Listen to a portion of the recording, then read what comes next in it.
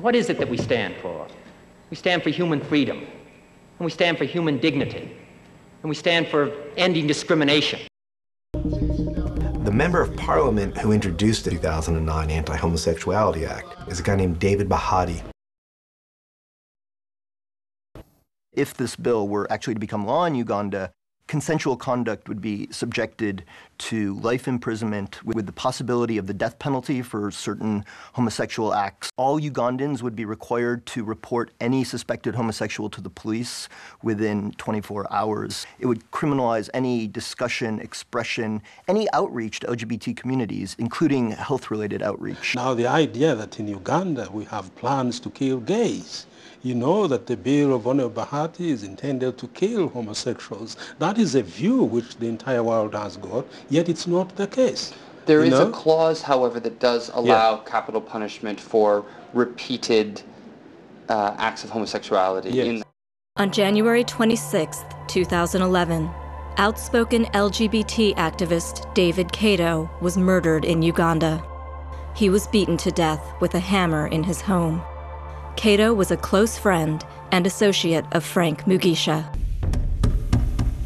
Just weeks before his death, Kato led a successful lawsuit against the Ugandan newspaper known as Rolling Stone, which had published the names and photos of homosexuals, along with the caption, "Hang them."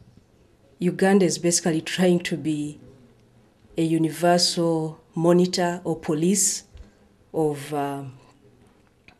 rights of people, and in doing so, they're actually violating rights of their own citizens. There are a great many homosexual men and women, gay and lesbian women, who claim very strongly that they have felt that they were homosexual since birth.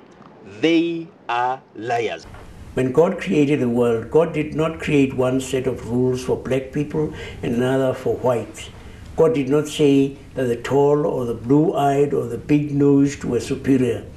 God did not say women were better than men or that only heterosexuals would go to heaven.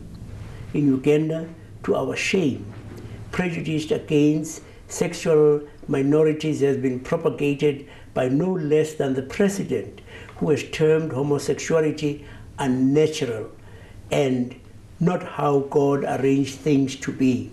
Just this year, it took an international outcry to finally stop Uganda from passing a law making homosexuality punishable by death in certain circumstances. And this battle is still far from over. Can you believe it? In 2011, for the Robert F. Kennedy Center for Justice and Human Rights to be presenting the 2011 Human Rights Award to Frank Mugisha today is to reward justice over injustice. It reminds us that Africa cannot afford to reverse the progress it has made in human rights, and that tolerance is an essential human rights ingredient, a critical condition to foster good relations in the human family. To acknowledge the role of Mr. Mugisha and SMARC is to acknowledge that prejudice against sexual minorities is as strong as prejudice against black people, against Jews, or women.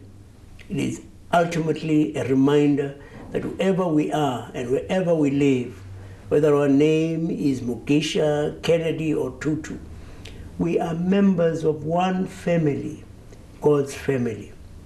Thank you, Mr. Mugisha, for the work you are doing.